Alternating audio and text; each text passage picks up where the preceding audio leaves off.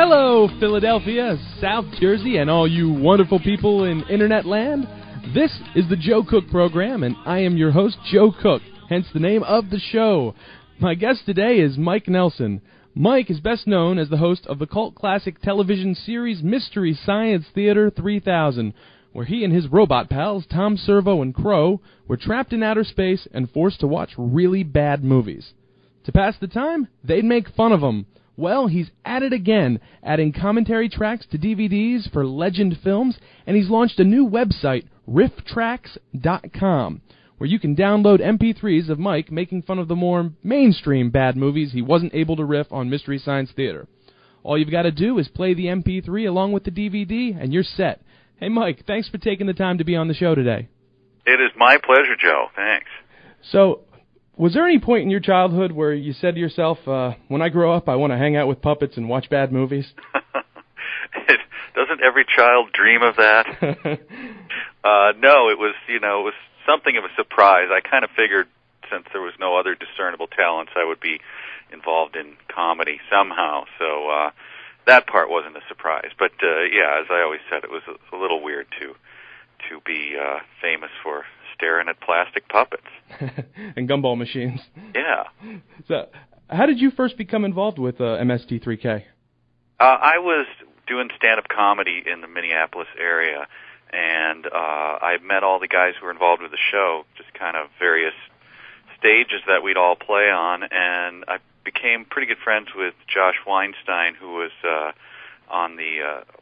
was better acquainted with Joel Hodgson, who was the original host of the show, and they were pretty good friends. So the show kind of formed around this small TV station. They did some shows locally, and then they sold it to Comedy Central and said, would you like to come aboard and do some typing? And I said, yeah, it sounds better than working at Friday. So that's kind of how I got involved.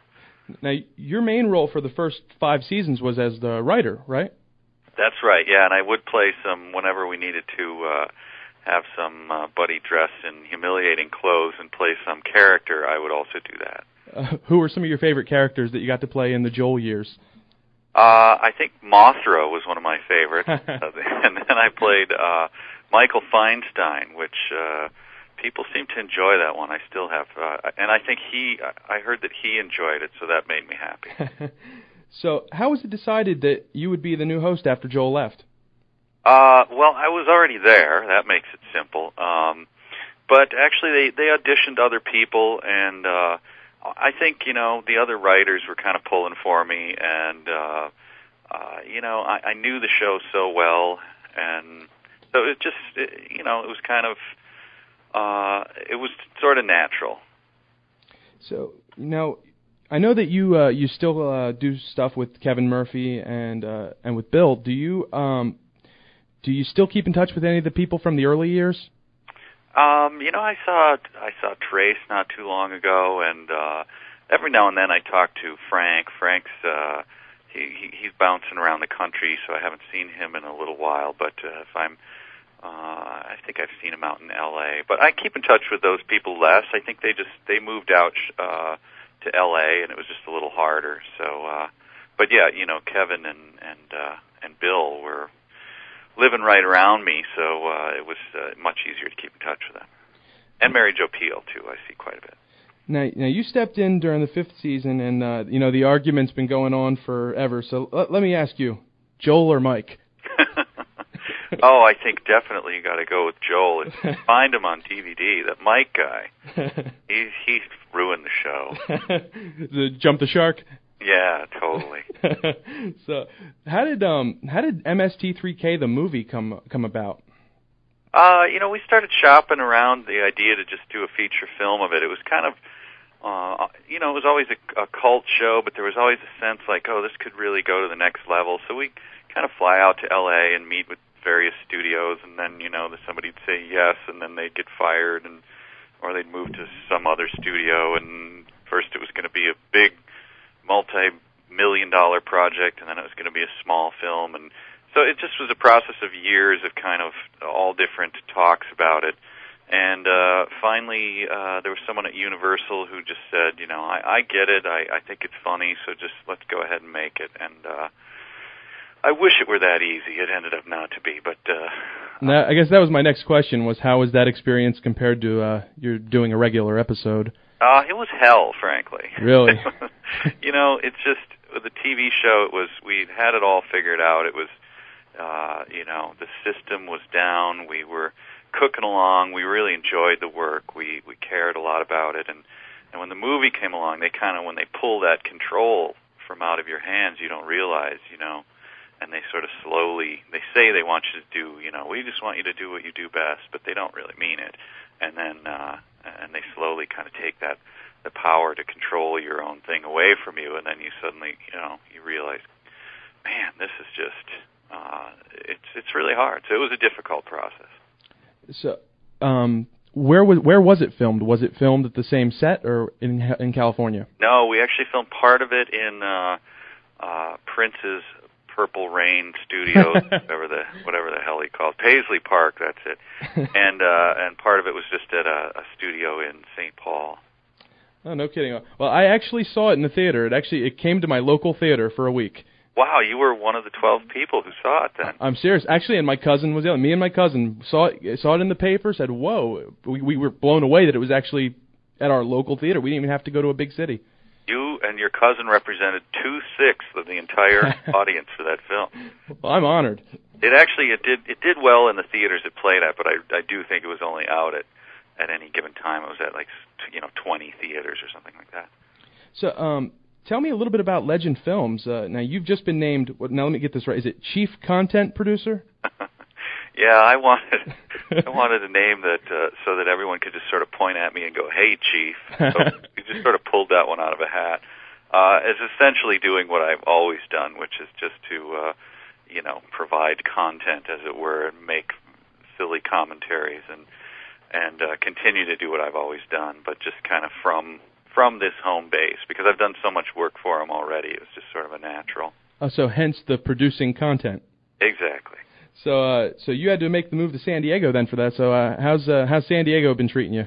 Oh, it's great. You know, if you're gonna move anywhere, I love Minneapolis, but the winters, I used to say, they keep the riffraff away, and I guess I'm one of the riffraff, because as you get older, the winters are hard. They're a little bit grinding, and so this has been really nice so far. And was that a hard adjustment? Kind of uprooting the family and everything. Yeah, but they've taken surprisingly well to it. I mean, what's not to like? That exactly. We live close to the beach, where the weather's nice every single day. Well, I'll tell you, I'm in Jersey and I live close to the beach, and it ain't San Diego. So got access to it. You can go surfing in the winter with your parka on or whatever. Yeah. So how are you adjusting to having to show back up to an office for work? Now, you were working at home, right? I was, yeah. I was never one of those guys who kind of shuffled around in his pajamas, and I kind of like to get out and about anyway. So, and I don't come into the office every day. Sometimes I will work at home, but it's actually nice to have a place to go away, from, because my wife wants me out of the house, frankly, at least for a few hours every day. So it made everybody happy, huh? I think everyone wins. So most of the commentaries that you've been doing recently have been solo. How is that compared to when you've got somebody else in there with you? It's a little bit different. You tailor it a little differently, but it's not a great deal different. You can. There's obviously riffs that you can't do. Unless you're playing someone who's schizophrenic, you can't answer yourself. But otherwise, I structure it almost the same way, and it seems to work. I think people, you kind of get used to it. You get into the rhythm of the film, and you don't notice that wow, there's a guy who's producing comments at a rate that he couldn't possibly do. But it works, and it seems to play really well.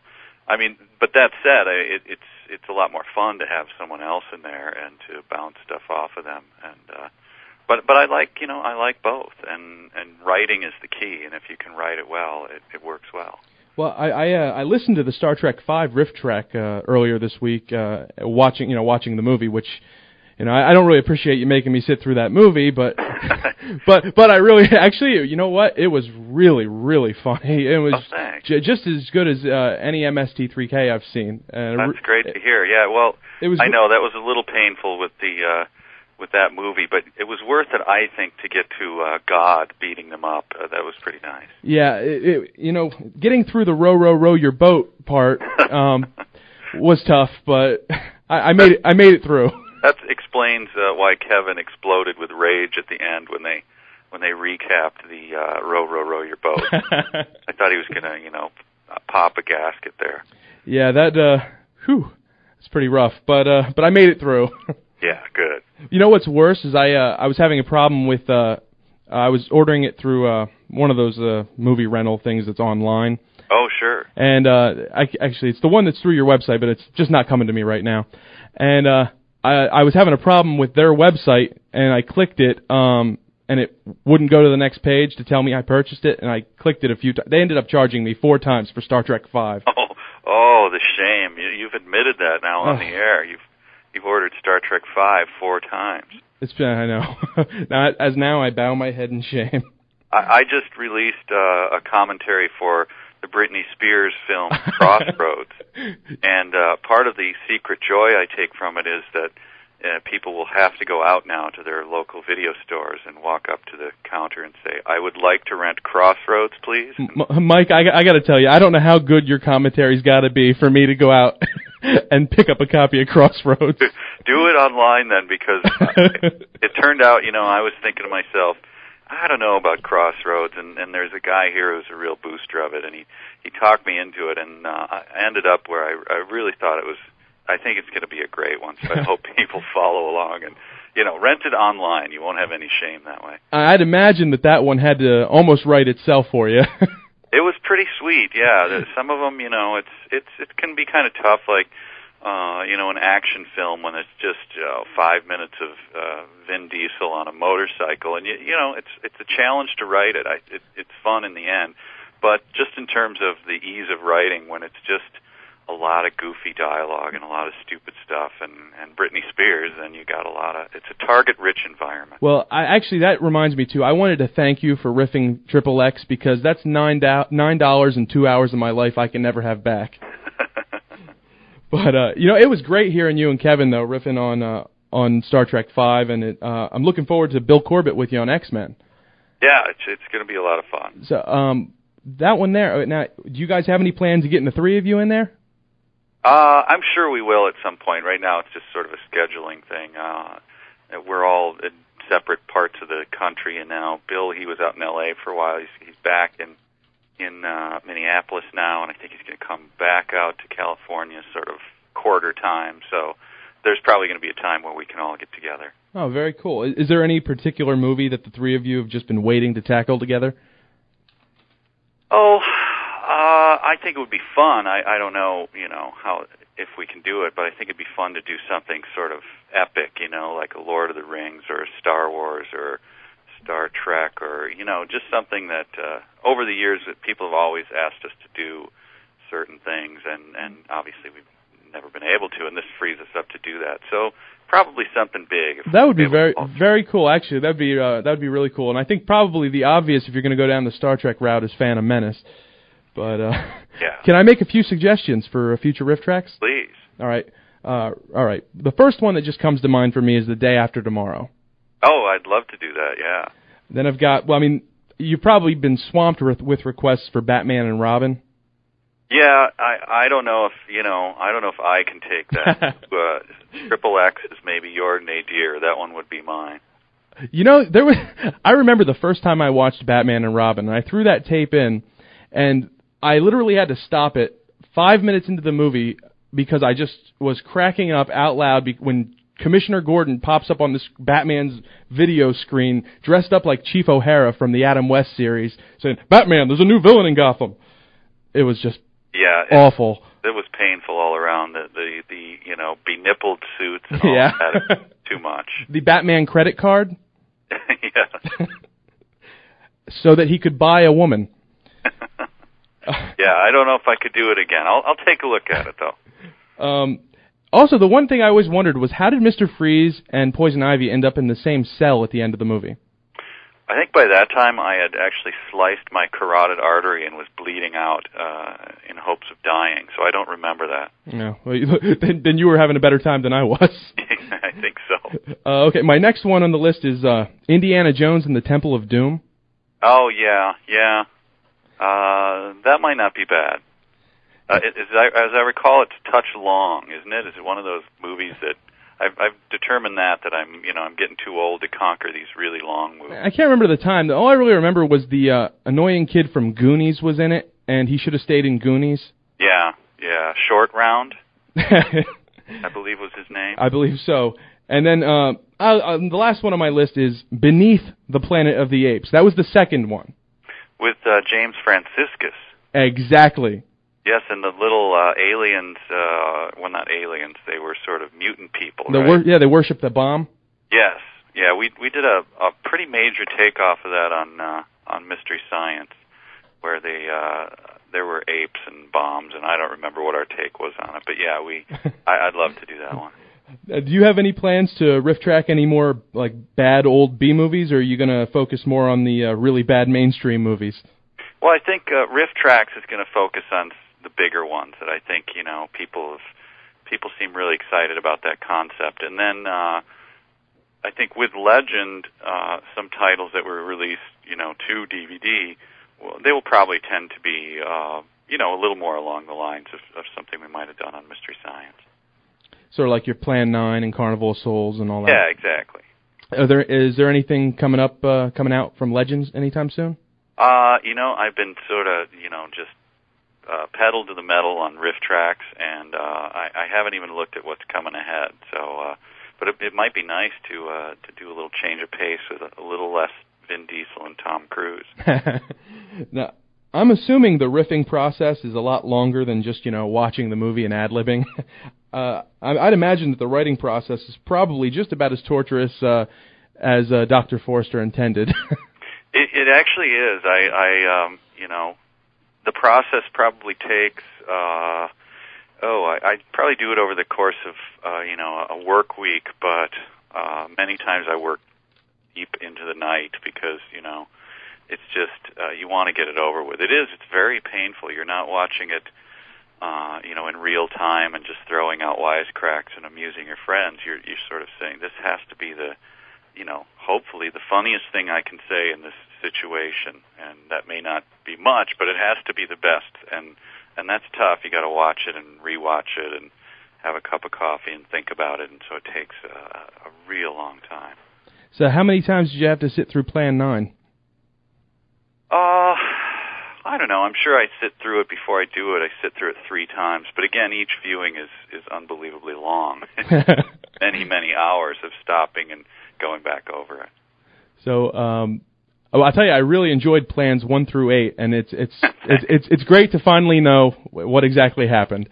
Yeah, I'm glad. That always sort of confused me. They never really mention any of their plans. Well, did you expect Ed Wood to give you much backstory?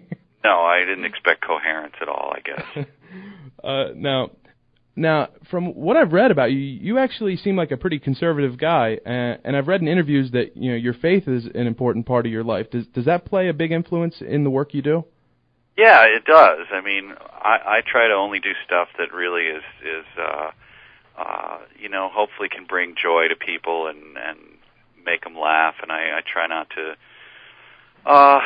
There's just a lot of things that I won't do because of that, and a lot of things where I sort of craft it to make sure that I don't have to compromise what I believe in, and that's, I think everybody does that to some extent, but and it's not that tough, but it's something that you have to keep in mind because many times stuff comes up and you just go, it'd be easier to just compromise my values and do it, and then you realize that's it's too easy, it's too tempting. You gotta put your foot down. Does it cause do you ever have a problem even with some of the content in the movies that you're riffing? Well, there's a lot of movies I won't do because of it. And there's certain people I think they'll disagree with me about my choices, but I put a lot of thought into it as to why certain movies will work and why I find Roadhouse acceptable. I believe me, I have theories on why it is and why others aren't. And as always, people would disagree, but I have put a lot of thought into it, and there's reasons why I do the stuff that I do. Not to get off subject for a moment, but just what is with you and Roadhouse? Oh, it's just, I've always found it amusing. It was a thing that I kind of shared with some really good friends when I was younger. A friend of mine was in the first Gulf War, and it was one of the few movies they had to watch, and he kind of watched it many, many times while he was over there. And it was one that I had seen a few times, probably because it's aired 900 times a day on TBS or whatever. Yeah. And so it was just kind of a thing where you'd see it again, and then he'd bring something up, and I go, oh, that's right. And it was just a fun thing to share. And so then I wrote something about it I wrote a sketch in Mystery Science, and it kind of took on a life of its own, where people really liked this one song that I wrote for it, and over the years, and I wrote a book, and I kind of based on the premise that it's the best bad movie because it's so watchable and it's so earnest, and the performances are a lot of fun. So it's just kind of, I don't know, it's just one of those that I can watch and still smile when I see it after the 50th time I've seen it. So do you consider like the Roadhouse Rifftrax, is that your opus? Well, it's sort of the one that I wanted to, announce that I was serious about this. Like, look, I can do Roadhouse, anything's up for, this is fun. I get to finally take on this film that's been it's been with me in my career for better or worse the whole time. Well, I'm going to tell you, I think the Rifftrax thing, the idea, was just brilliant, and it's just a natural next step for you. And just as far as a personal note, from somebody who's watched one, pretty easy to work. Yeah, that's really good to hear. That was always the big question mark: is how if this isn't going to work, or if it's difficult, then boy, this is going to be tough. We're going to have to wait till sometime down the road when we solve the technical problems. But we did the first one and just gave it to a whole bunch of people and said, see if you can make this work. And some were technical and some weren't. And everybody said, oh, yeah, it worked really well. I had to, every now and then, maybe once or maybe twice, one got slightly ahead. But it was pretty easy to figure out what it was and to fix it. So yeah, it does work. Yeah, it worked. It worked great for me, and I don't think it ever got more than maybe a second or two ahead at the most. Yeah, that's been our experience, and we're talking from MP3 players to burning it on CDs to just putting it on your computer to all different kinds of devices and ways to do it. There's got to be almost limitless possibilities of where you're going to watch one or the other, listen to this, and they all seem to work. So. Yeah, it's great. Now, going back to what we were talking about a few minutes ago, when we were talking about how your faith influences your work and everything, I'd heard this about you, and I actually thought this was really interesting, especially considering what you're known for, Mystery Science Theater, and being such a popular television show. It's true you don't have television in your home? I don't. No. Is that a decision you made because of that? Yeah, it was kind of my kids mostly. One thing that really bugged me was my children would be wandering around the kitchen, sort of getting their cereal in the morning, and they're singing these jingles from these annoying, cereal commercials and stuff. And I realized, wow, they don't know their times tables yet, but they know all of this stuff. So that was alarming to me. And then the other thing was just I was working out one day deep in the winter in Minneapolis, and I used to like to watch stupid TV to make the time go faster. Mm-hmm. And I saw something on just a basic cable show that was so offensive it would knock a buzzard off a gut wagon, And this is during the middle of the day, and so I finished my workout and went upstairs and just said, I got to yank this. This is irresponsible to have this thing in the house. And we as a family, we've never really noticed its loss at all. It hasn't been. We still, I have the ability to watch movies, but and that means you can watch TV shows, but you get to obviously pick and choose and know exactly what you're watching. Oh, that's great. That's commendable because there's some serious garbage out there you don't want your kids getting in their heads. And and it is like having, there's going to be times, they're getting older now, and I think it's even a little more dangerous then, that they're going to be seeking out the content that's available, and when we're not there or whatever. They're good kids, but they're curious, and they'll be interested in that. So that's another reason. Like, it just seems irresponsible to have that sitting there where anyone can access it. Now, you've written several books, and I guess do you still write for the theater the Home and Theater? Yeah, I do. Yeah. Okay, and then I heard you write for Cracked now. Yes, I do. So, what are you doing for Cracked? I've done a few. So far, I've done 2 columns for them. They're bi-monthly right now, and I've written about. I think one was about overrated comedies, and another was the worst. I think it was the worst comedies of all time. So it's just kind of my take on the state of comedy, usually. But I could go into any number of different directions. What are some of the worst comedies of all time? I think I listed Chairman of the Board, which is Carrot Top. Oh, wow. That was one that nearly killed me. I'm not a big fan of Adam Sandler, so Little Nicky made the list for me. I never saw it. Thank your luck. And I'm also proud to say I've never seen Chairman of the Board. Well, this speaks well of you, my friend. Well, thank you. I don't think this is something to be ashamed of. I think I saw these films because I was writing for. I used to do movie reviews for home theater. Now I just I write on theater topics, but that's why I had to watch these things, because they had sort of the legitimate reviewers, and then I would take on titles that nobody else wanted to review. Wow. So was Chairman of the Board, was that your worst on your list? I can't remember how I placed them in order. I probably placed Adam Sandler as, Little Nicky as one of the worst. That actually brings me to something I wanted to get into with you, because for the last couple weeks on the show, we've been doing, one week we did a thing on the best movies of all time as compiled by, us, here at the show. Yeah. And we then did the worst movies of all time. Yeah. And I was wondering if you could give me, your top few best movies of all time for Mike Nelson, and then the worst movies of all time for Mike Nelson. Well, I just saw both of these films again to see if, do they stand up? And they're pretty, for best, they're pretty mainstream, and that sometimes, I think, disappoints people. They want to learn about some new gem, but no. Casablanca is just one of my favorite movies. Which is a great movie. It's just, you can watch it again and again, and I got to watch it with my niece who'd never seen it before, and kind of didn't really know the history of it all, and so it was just kind of fun to show her that film, and it was just great. And I really like the, I'm sorry, I'm a geek, I like the Lord of the Rings series. I just think it's just so much entertainment, if you like that kind of stuff at all, and it's just so well done. And it's fun to crank on your home theater. So, and then as far as worst movies, there's kind of worst that, are just boring and not very well made, and then there's kind of worst that are fun, and, that would be like your Roadhouse and your Rocky IV and stuff like that. Yeah, The Day After Tomorrow. Yeah.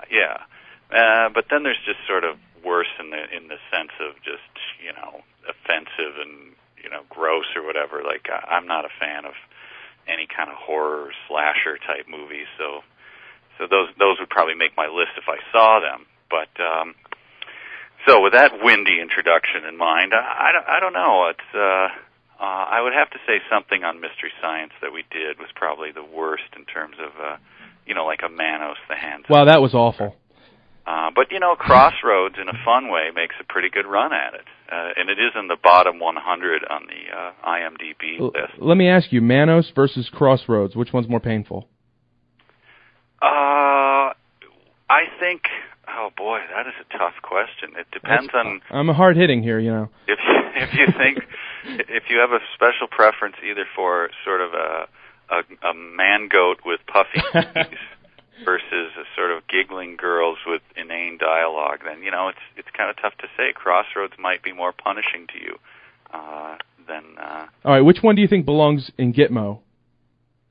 I think Crossroads. Okay. Because it's got, it also has it features a Shania Twain song in there, and to me that's like, just fingernails on a chart.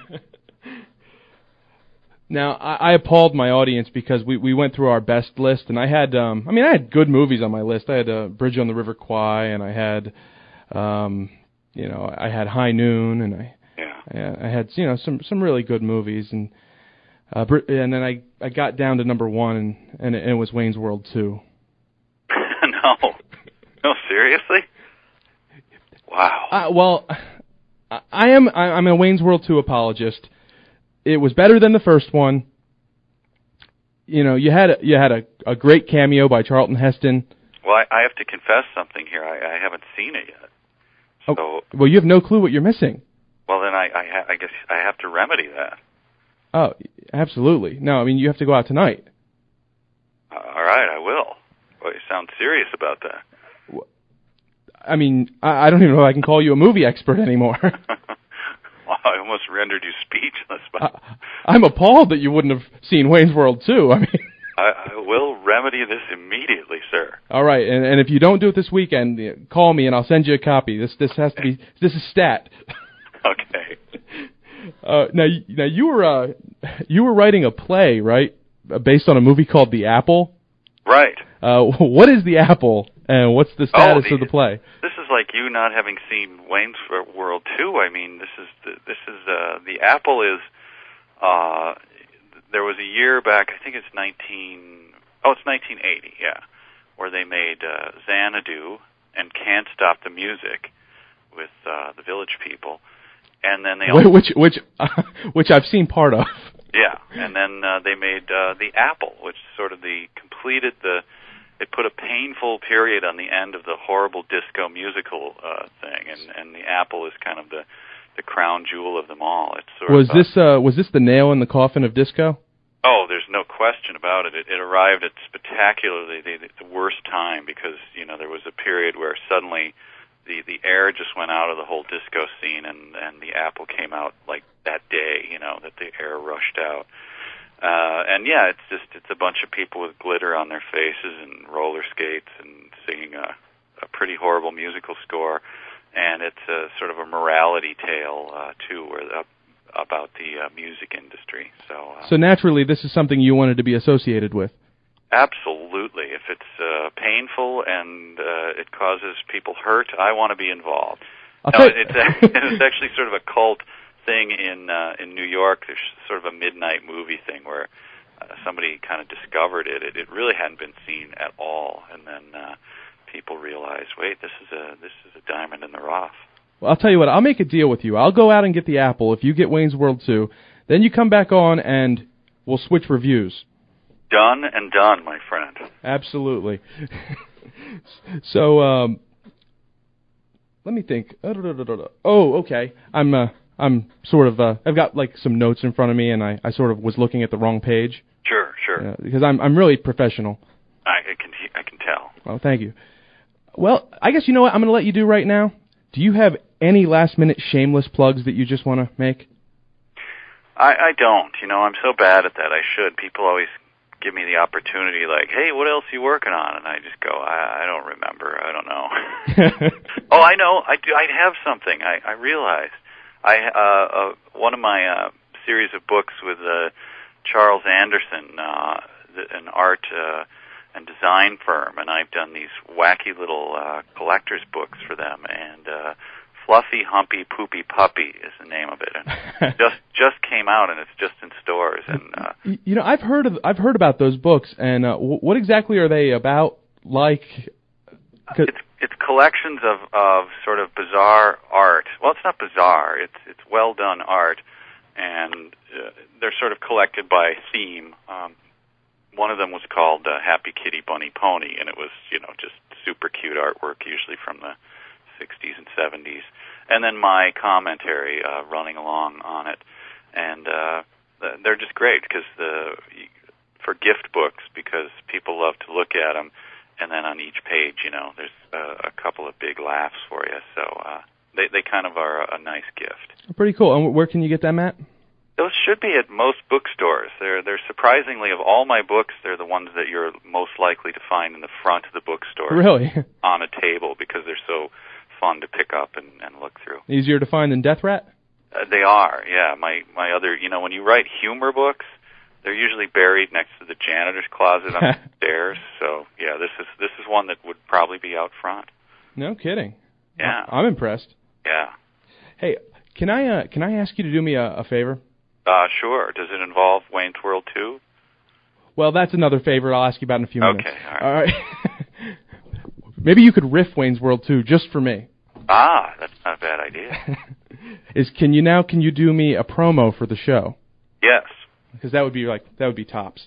All right. And it's, in case you've forgotten already, I don't blame you if you have. It's the Joe Cook program.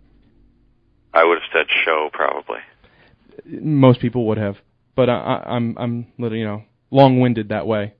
I got to go with the 2 syllables. I like it better. It actually has a much classier sound. Well, thank you. Okay, you ready? Go for it. Hey, this is Michael J. Nelson of Legend Films and Rifftrax, and I also make a pretty mean quesadilla.